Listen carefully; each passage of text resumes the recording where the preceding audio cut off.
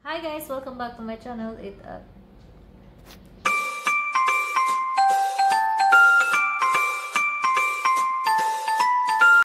guys, welcome back to my channel. It's Tamp'z here, and today re-review tayo ng isang product na sabi nila is napakaganda.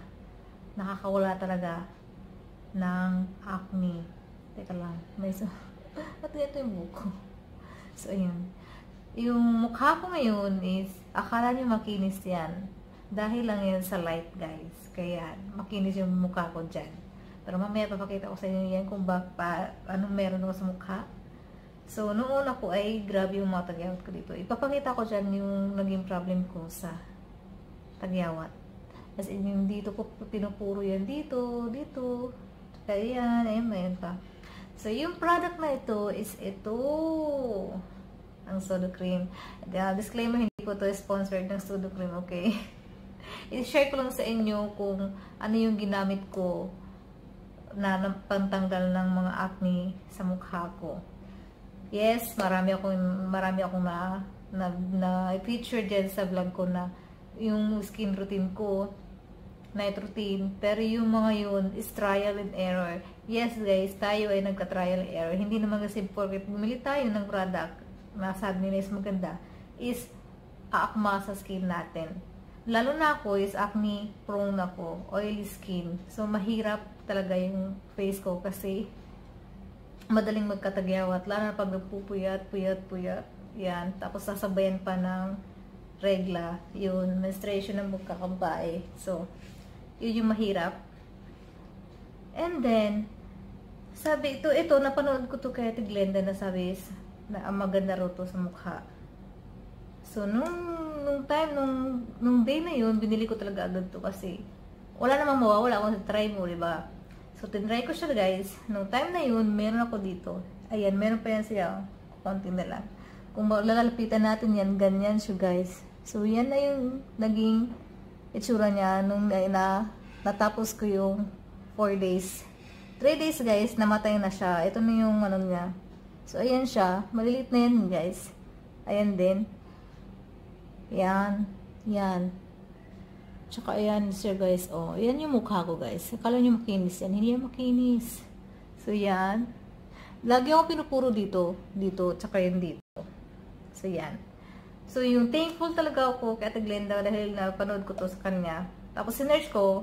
Ignore ko lang siya dati, guys. Kasi, alam ko lang dito is pang rashes lang sa bata. Yun lang yung alam ko dito.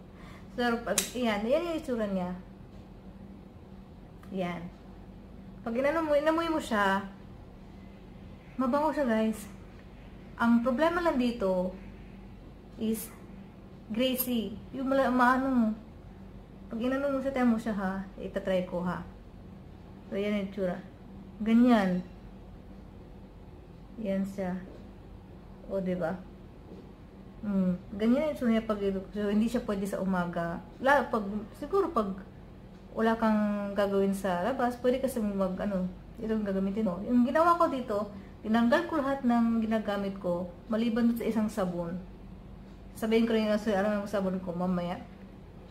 Yung sabon ko, at saka ito lang. So, lahat ng mga ginagamit ko, Eskinol, yung pang mask na isa, lahat yun, within 1 week, tinanggal ko lahat yun. Yung ginagamit ko lang is ito, tsaka yung sabon ko. Yung sabon ko guys is hindi siya matapang. Mild lang. Tapos ito, sa gabi, nilalagay ko. Pero dahil nandito na ako sa bahay, pati sa umaga, nilalagay ko rin yan dyan.